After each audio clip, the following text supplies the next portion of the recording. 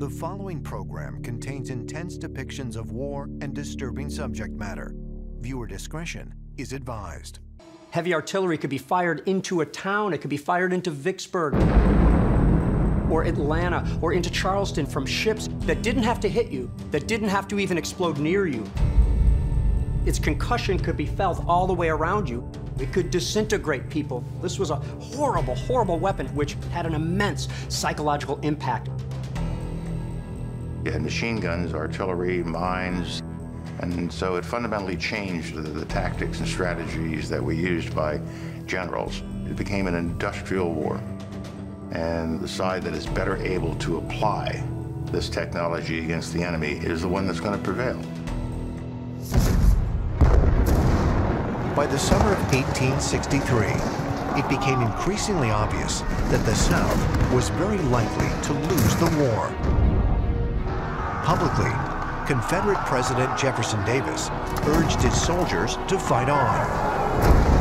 That victory was within their grasp. But privately, he wondered if the war hadn't been a huge and very costly mistake. The resources on which our people had relied, the private arms in the hands of citizens, had proved a sad delusion. Our chief difficulty was the want of arms and munitions of war. The South had gone to war without counting the cost.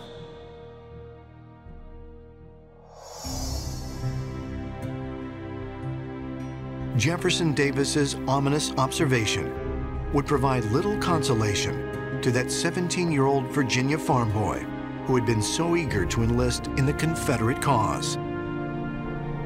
This fall, he will no longer be able to harvest his family's crops and bring them to market. Instead, he will be tending an altogether different pasture, having given his life for a cause he barely understood. And in all of his life, he had never traveled more than 40 miles from home.